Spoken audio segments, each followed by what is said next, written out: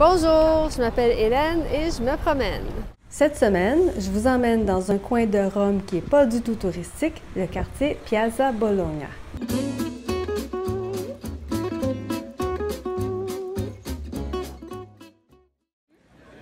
Le centre historique de Rome, c'est super beau, mais il y a plein de touristes, donc c'est difficile de trouver quelque chose de plus relax et authentique.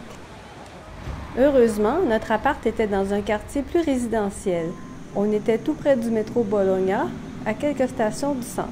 On y va? Ce quartier a tous les avantages de l'Italie, mais sans les touristes. C'est un excellent endroit pour apprécier l'art de vivre à l'italienne. Par exemple, dans ce resto d'inspiration sicilienne, j'ai découvert une façon très italienne de boire le café. On est dans une cafétéria sicilienne. On a mangé, c'est comme un buffet, mais c'est très bon.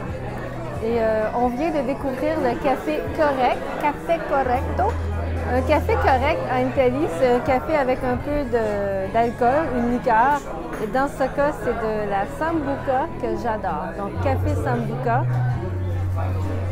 c'est vraiment bon.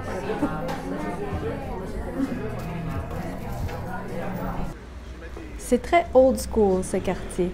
On dirait que le temps s'est arrêté pour l'apéro.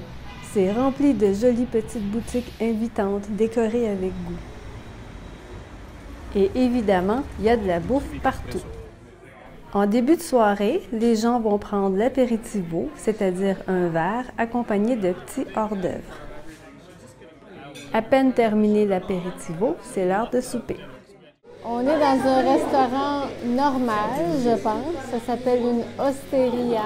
On a mangé une super bonne entrée avec plein de légumes, de viande et un fromage fantastique, tout frais. On attend les pâtes. La TV qui joue, c'est un peu bruyant. Donc, moi, j'ai pris des rigatoni au pecorino et aux légumes. Les légumes sont cachés, on dirait. Ça sent super bon. Et Daniel a pris des spaghettis à la carbonara, je pense. Donc, on va goûter ça avec notre petit vin de la maison. Les pâtes à la carbonara, c'est une spécialité romaine.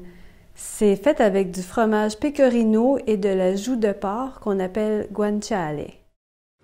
Daniel adore et vous le recommande si vous passez par Rome. Avec tout ça, je ne vous ai même pas parlé du marché, mon endroit préféré dans le quartier. Ça va aller à une prochaine vidéo.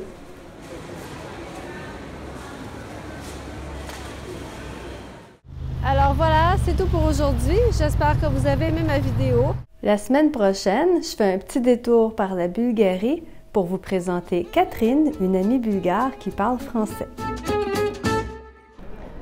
À Rome, il fait fret.